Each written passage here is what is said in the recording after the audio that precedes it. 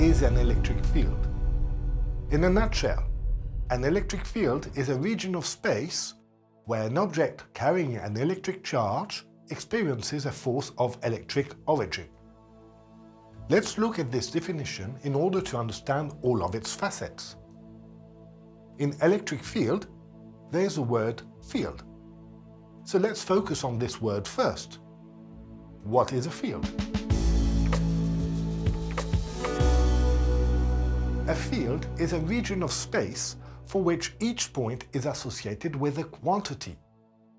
For example, behind me is represented a flat surface, and to each point of this surface is assigned a number. The property associated with that quantity defines the nature of the field. To understand what this means, let's look at this map. Every point is assigned with a number. This number represents the temperature of the point.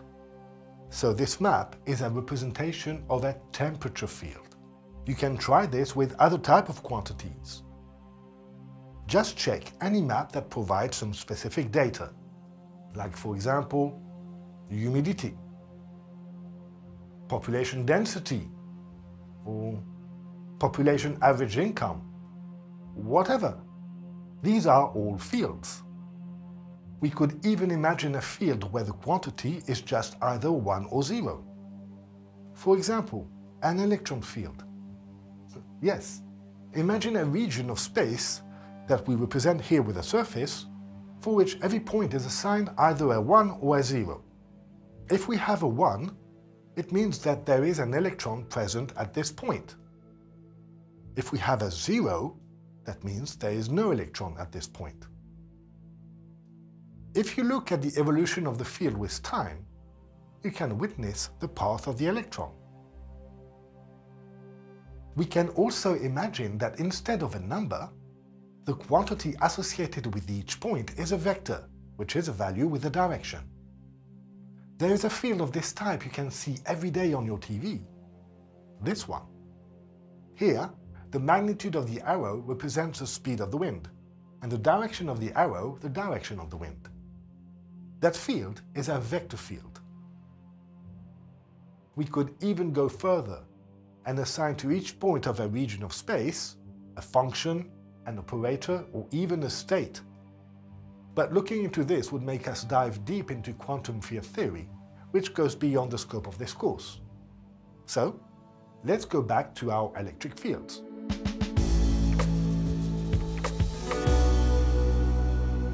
The quantity associated with each point of an electric field is the electric field strength.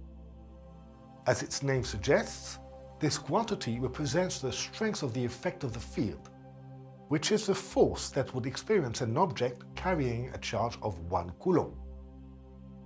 Let me pull out the board to illustrate this. Imagine this board is an empty space devoid of any electrical influence. Imagine now that I place a charge little q somewhere in that space, a positive charge. Oh yeah, when I say that I'm placing a charge at a given point, what I really mean is that I'm placing an object which is carrying that charge at that point. Remember, charge is a property. But in this course I'll be placing lots of charge a bit everywhere, so I'm not going to say each time I place an object which is carrying this charge. I'll just say I'm placing a charge. But do remember that the charge is a property, not a thing, yeah? Okay. So what happens to this charge little q? Well, nothing. Okay? So let's place another charge in that space. Charge big Q, positive 2. And let's pin it, let's fix it at that point. Little q will experience a repulsion force. Yeah, positive and positive repel. So there'll be a force on little q.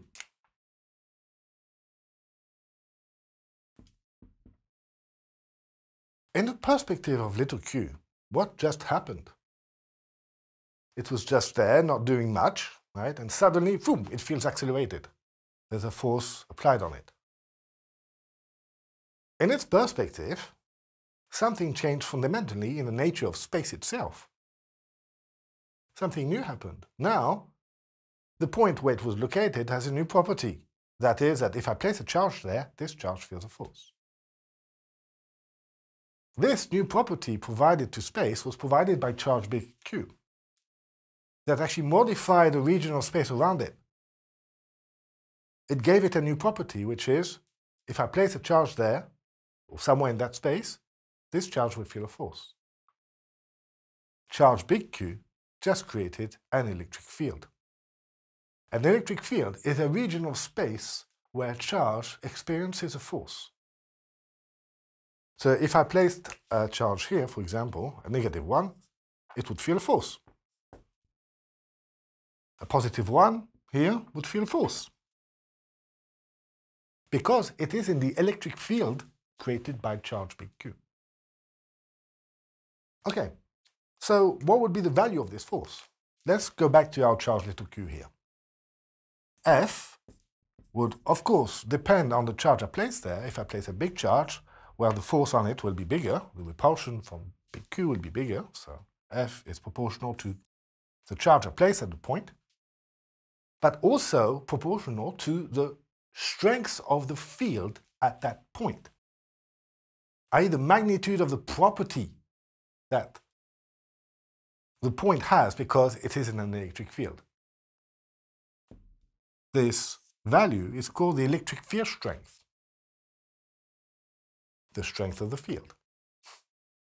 The electric field strength is a vector because, you see, it's proportional to a force. So force is a vector, it has a direction. So does an electric field strength. We can also define the electric field strength at how much force 1 coulomb of positive charge would experience when placed at that point. The electric field strength will be a property of the point, right? Okay, I will discuss more about the electric field strength in the next video. For now, just remember what an electric field is. An electric field is a region of space where a charge placed in that space will experience a force.